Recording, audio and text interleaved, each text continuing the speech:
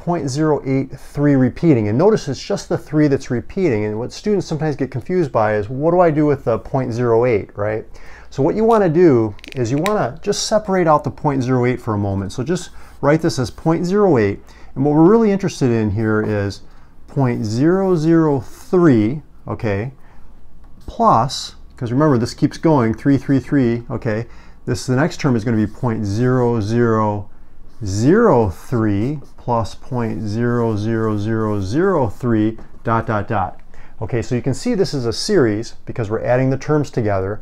We're just going to ignore this 0.08 for a moment. We're just going to work with this part right here, and then we'll add it in at the very end. So what you can see is that each time, what are we doing to get to the next term? Well, we're multiplying by 0.1, okay, 0.1. In the next term, same thing, we're multiplying by 0.1. So whenever you move that decimal point, 1 to the left, that's like dividing by 10, that's 1/10, which is 0.1. And this 0.1 is the R value, that's the ratio, okay, in a geometric series.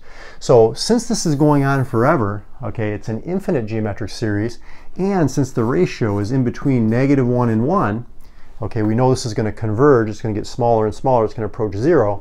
We can add up all these terms using the infinite geometric series, okay, the sum formula, okay, which is a1 over 1 minus r, right? So the first term is 0.003. So 0.003 over 1 minus 0.1. That's our ratio. So if we simplify this, we get 0.003 over, okay, 0.9. Now you can see this is still decimals here. We want to convert this into a fraction. So let's see if we can get rid of these decimals. Let's multiply the top and bottom by 1,000, okay? And so what that converts to is it's going to be 3, because we're moving the decimal 3 places.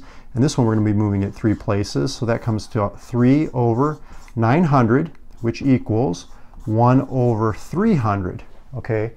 But we have to add on the 0.08. Now 0.08 is really 8 hundredths, okay? So we have to add this to 8 1/100ths, okay? And if we multiply the numerator and denominator by 3, because we're trying to get common denominators, you can see we get 24 over 300 plus 1 over 300.